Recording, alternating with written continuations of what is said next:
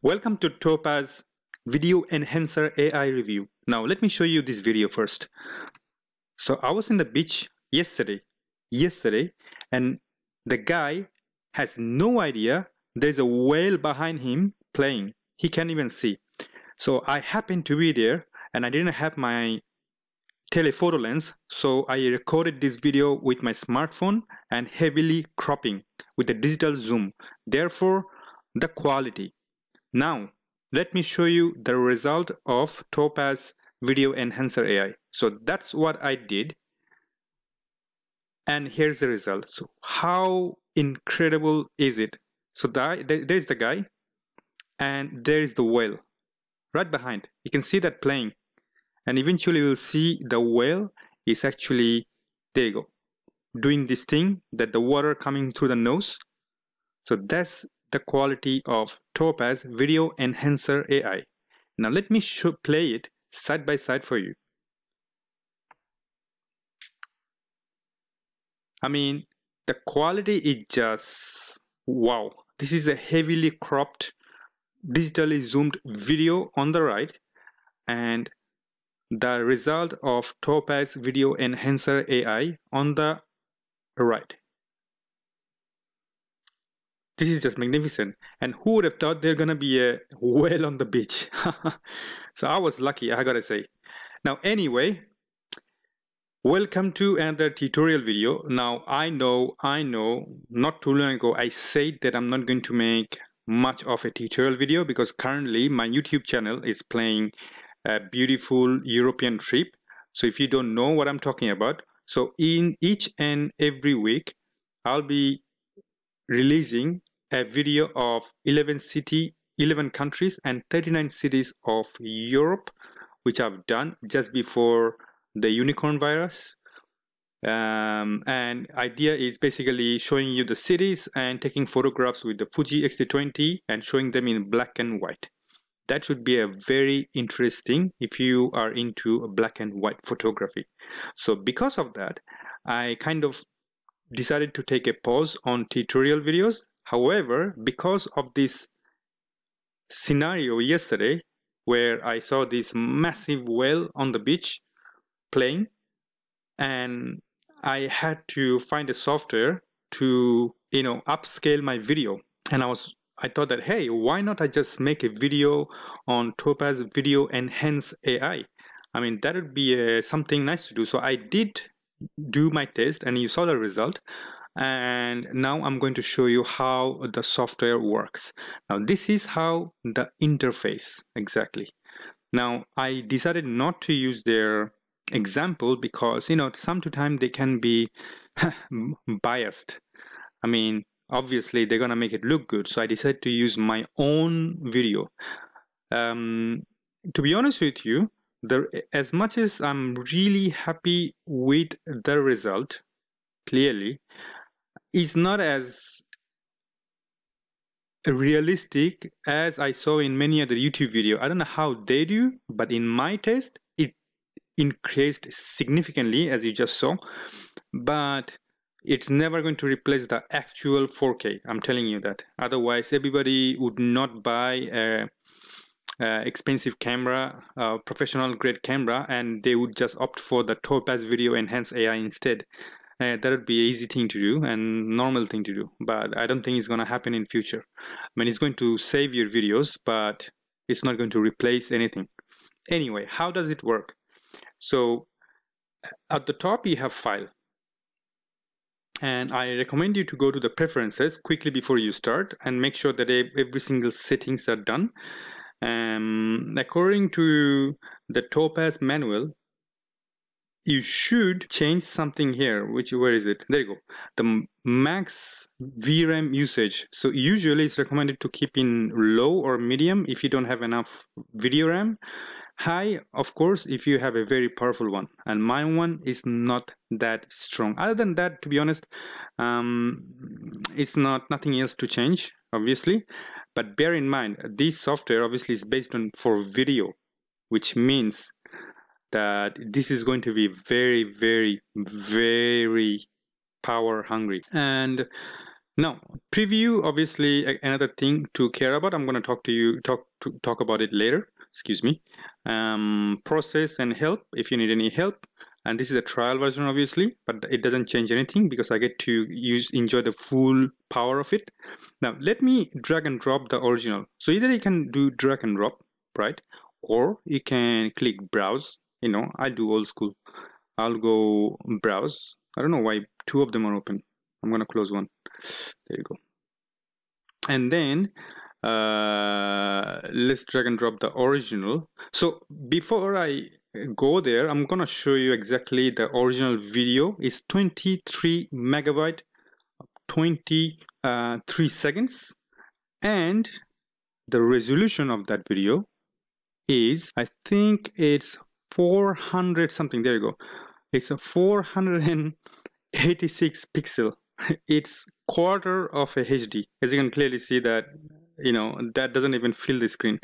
It's just ridiculous. Now, in order to upscale it, so you have a sizing option. So immediately you can go to sizing. Either you can do double the size, you can do 400 of a size, or you can do the preset HD. So let's say because it's a quarter of a HD, we're going to click HD. So that's step number one. So you decided how much you want. We're going to stick to the normal one so that we don't overdo anything. Now view, you have comparison view. So I'm going to keep it the comparison view so that you can actually see it exactly the different models. I think that's one way to show you straight away.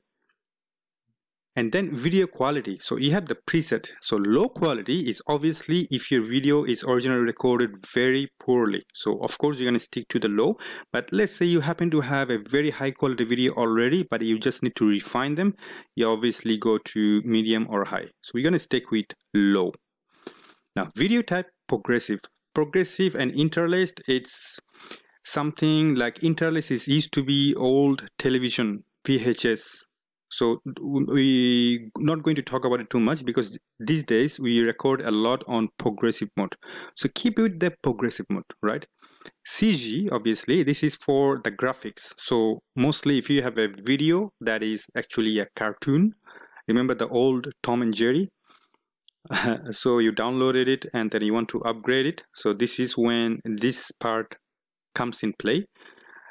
And video artifact type. So you have many. So I'm going to show you one at a time. So high compression, noise, blurry, none, just detail enhance. So obviously if you have a noisy, you can do noise reduction. So this video actually works as a noise reduction software. Blurry, obviously if you have a shaky and blurry footage, you can fix it. But in our case, this is a very high compression video, obviously. So you're going to stick with the high compression. Now we have done our first step and the second step. The third one is the Armeni's low quality and strong deholo. What are they? Because they don't sound very English to me. So low quality, obviously the low quality, the name gives away.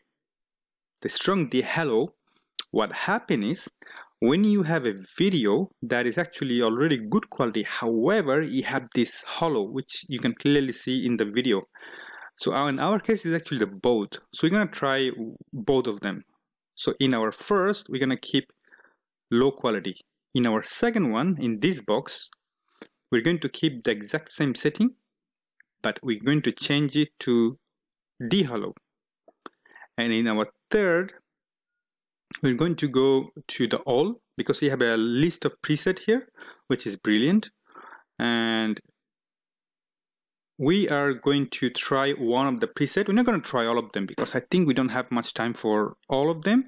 And this is not why you want. If you want to do something, you have to try all of them one at a time. In our case, we're going to upgrade to Theia Fine Tune because it does upscale or sharpen input video, more details. And there is a parameter for fine tuning, such as I'm going to go a bit of sharpening, and deblock is basically de-hollowing. Reduce noise, we're not going to worry about it because we don't have any noise. Now, we yet to see a result though, because you have a button here, it's called preview. Now remember, once I click the preview, I'm going to cut the video to the result because it takes forever. And to make the time shorter, in the preview frame, you just keep 1. So all you need to do is to upgrade to 1 frame. So you're just going to do 1 frame upscale just to show you the result. Don't do more than that because I think it's unnecessary. So I'm going to click preview and I'm going to jump straight to the result. But before I go, it's going to show you exactly what it is doing. So loading the AI model. So in each box is doing all the loading part. So hang on a second. Right, that was quick. So where is our gentleman? He should be somewhere here. There you go. You can clearly see the significant improvement. This is legendary. Personally speaking, the video that you originally saw, that was the Armetis low quality version of it. And the strong dehello did the dehelloing obviously, but the problem with that department, it also takes away a lot of details, which I don't like. So you want to be in closer to the original. Personally, that's what I would prefer. But the low quality did a very good job. But finally, the Theia fine-tuned detail, to be honest, it also did a very good job. If you have time and if you have a very strong computer, I would suggest doing Armetis strong dehello first and run it back to Topaz Video Enhance AI and then use Theia fine-tune details one more time so that you're going to have a refined video with the details. So you're gonna run it twice if you really want the best out of it. So you got the bit of an idea how it does. So in order to export, you have a plenty of options. So good news is that you can export in Prores, which is very good. And you can also export in MP4. You can also export in image format. So it's gonna export a sequence of video. And you also can, whether or not keep or leave the audio. In the sizing option, obviously you have up to 8K. I did try 8K. Problem, every time it crashed, probably first of all because my computer is not strong enough, and second, you know what, it is not second, my computer is not just strong enough to process the video. So unfortunately, it could not export in 8K. So bear that in mind. If you have a very low quality video, stick up to 4K. I think that should do the job. And I recommend export in ProRes because it's going to give you a bigger file and it will be really low in pressure on your computer when you want to edit in future. Excuse me. I'm not a video guy, I'm a photo guy who does video. So for me, this software probably important if I happen to have a video that needed to be cropped to show you something interesting, like in this video, there's a whale behind a guy, literally not far from the beach. Scenario like that, it works, and many other cases, obviously, is for the surveillance. And you know, I can give you a list. I mean, that's a topic for another time. Please do like and subscribe. And also, as I said, my channel is currently transmitting a travel videography and the photography series in Europe for this month. So if that interests you, do subscribe. I'm sure you're gonna love it. Look after yourself. Bye bye.